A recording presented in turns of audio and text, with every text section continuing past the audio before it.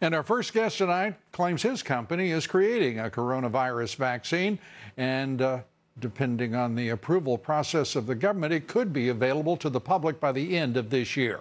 Joining us tonight is John Price. He's the president and CEO of Greffex, a genetic engineering firm, and it's great to have you with us. Thank you. The president is obviously pleased with the way in which the U.S. government, his administration, is responding.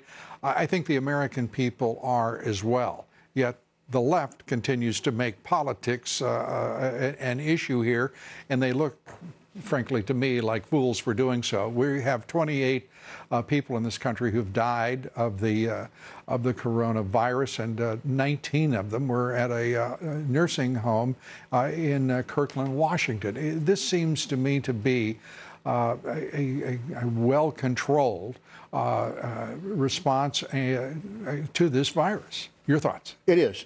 It's difficult when there is a death, any death. So you have to make sure that people are essentially assured themselves that there's nothing to be fearful about.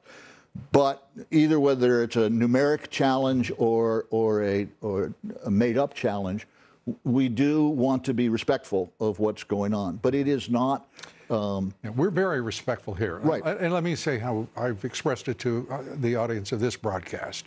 This is not a nation of daffodils and buttercups.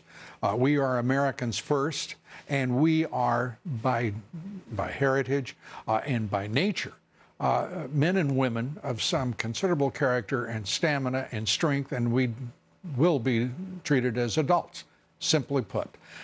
So I think that the president has done a masterful job in communicating that way with great compassion and even inspiration to the degrees at which he is now opening up the coffers of the federal government to assure that all communities, all groups, all identities will be served, especially the most vulnerable.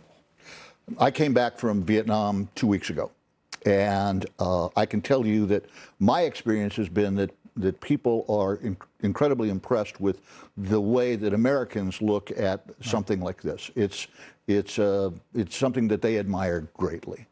And one of the things that everyone in the world admires greatly is our innovation, our entrepreneurship, and our science and our medical research. And you're at the forefront of that, in the vanguard. And your firm and others like it are working very hard to create vaccines, to create antivirals, therapeutics, to deal with this crisis. You give us a sense of how close you are to having a vaccine that you have confidence in to move forward and to do so aggressively. Well, I have great confidence. In fact, one of the things I do when I walk through our laboratory is I ask the question, does this work? I mean, you just look at your scientists and say, is this going to work? And the answer is yes. So then the question comes, how fast and how far can you go?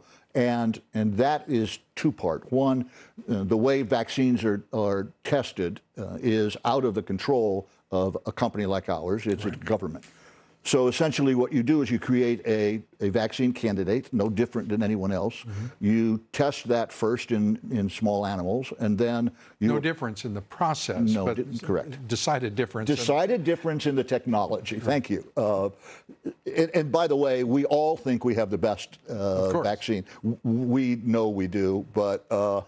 and others think others think the same way. And the other good news is it would be great if all of them had the right vaccine, because there'll never be enough vaccines.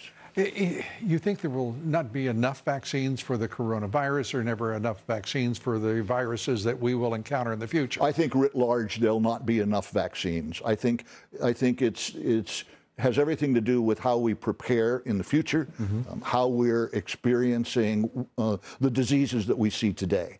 And if you think about it, the flu, the flu changes itself every year, and that's why the flu vaccine is done.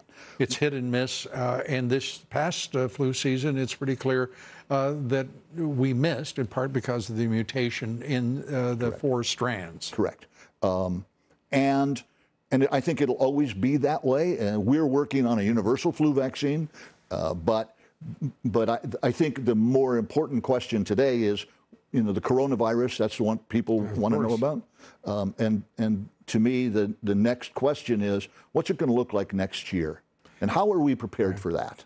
And obviously right now, the American public is focused clearly on this edition of the coronavirus. And it's frustrating, I'm sure, for many to hear that it's going to take a year and a half to create that vaccine. Your process is with a so-called dead virus rather than live virus. I'm sorry. No, it's actually it's an adenoviral virus that's been emptied, and then you put the sequence of a gene and that you synthesize inside. So there's no virus per se. Do you notice how cleverly I let you explain? I know, I appreciate that. Well done. I'm sticking with dead virus. Well played. The fact of the matter is that I've talked to a number of people who think there's great potential for the methodology you're using and the train that you're on because of the vulnerable groups in this society to the coronavirus who could not withstand a live virus or certain other types of technology in the vaccine, your approach may offer the best hope for those who are pregnant women, who are aged, who are in firm pre-existing conditions, compromised immune systems, and so forth. The virus most deadly for those groups. We believe that we have a safe vaccine.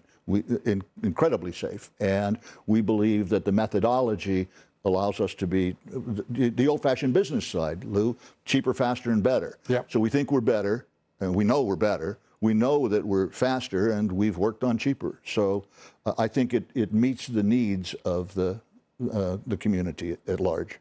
Well, it's exciting to hear this. It is also the reality that we know that the FDA, the trials that await you and any other genetic engineering, any life science company involved in this enterprise, and we want you all to speed up as fast as you can. What is necessary to move this product forward at the fastest possible rate? Because the president has made it clear he wants to see things move very quickly, period, in terms of drugs, in terms of pharmaceuticals, to a waiting and necessary to serve population.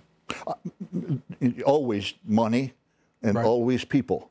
So what's necessary to move it forward? The $8.3 billion bill that was signed last week with the support of, people like Kevin Brady and bipartisan. Yeah, absolutely. Yeah, So what happens is then the money gets distributed, and that will be what's interesting next.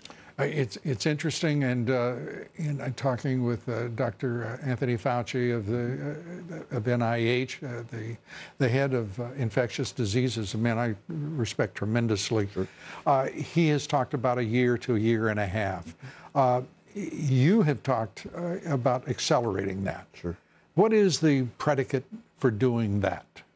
The desire to have a vaccine with a stake in the ground that says we need to have it at this is the day that we want it. Well, I want to put something up here. And we've talked to the Department of Health and Human Services, and there was a declaration, if we could put this up, the declaration by Alex Azar, the Health and Human Services Secretary. This U.S. public health emergency, he declared it on January 31st, follows a declaration by the World Health Organization, WHO, that the spread of the virus constituted a public health emergency of international concern. WHO is the entity that would issue a pandemic declaration. A pandemic declaration is not necessarily the purview, though, of WHO. The U.S. government has the responsibility, indeed the President of the United States, if he wants to accelerate things, he could do so with such a declaration, could he not? I believe so. And the other day on one of your news shows, an individual came out and said, we view this as a pandemic. Right. So we've said it here that's for 2.5 weeks. That's correct. So the issue is if the president says it's a pandemic, it's a pandemic. And there is nothing that I could see that would disqualify it. We're in 111 countries as of the last reading. Correct. We have over 100,000 people infected with the disease. Many of them are recovering, just about 60%, thank God. That's necessary, you think, to move forward, to get special access to money, to special new deadlines for clinical trials? I would say the latter, new deadlines. If you declare it a pandemic, if you say we're going to change how we introduce the clinical trials, if we change the subject count, if we change the length of time, a lot of these things can change the delivery date. By how much do you think? Oh, be conservative.